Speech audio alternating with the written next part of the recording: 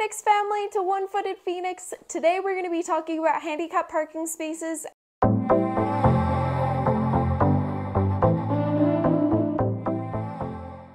So first, what are the hash marks in handicap parking spaces? Hash marks in handicap parking spaces are the lines that are in between parking spaces that allow for extra room for a wheelchair or a prosthetic leg or any kind of mobility device. These lines in between handicap parking spaces are really important to keep clear and free of carts, debris, anything that would get in the way of a person with a wheelchair, especially getting in and out of their vehicle. One thing that I've seen a lot is people pushing carts into these hash marks and leaving them in the area of the hash marks. And when people leave their carts in the area of the hash marks, I know why they do it.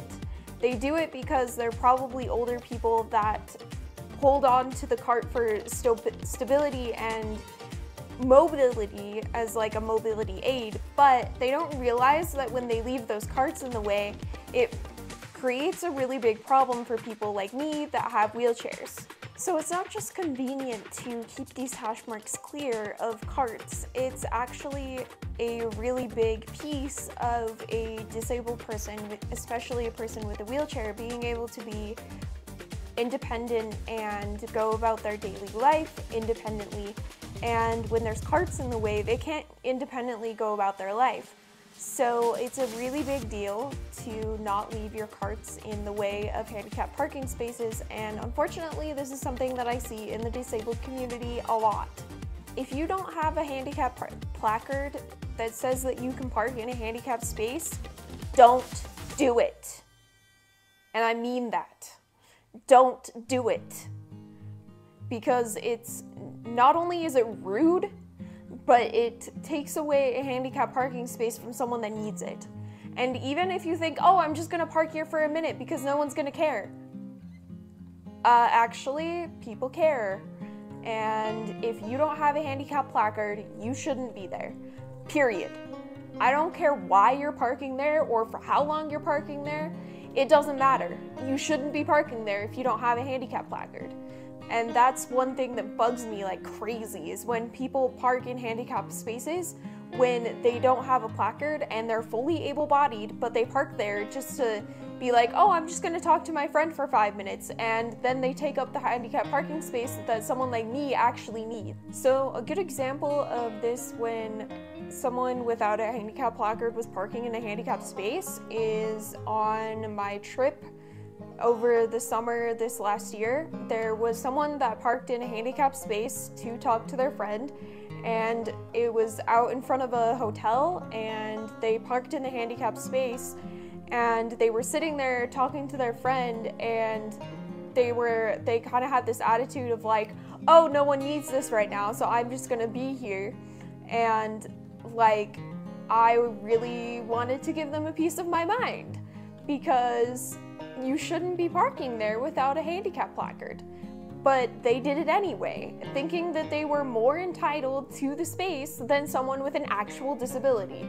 Another example of someone parking in a handicapped space without a handicap placard is one day when I went to the bank.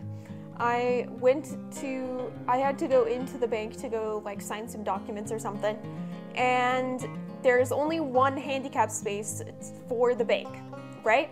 Okay, fine and good. There probably should be more than one handicap space, but whatever, irrelevant to the story.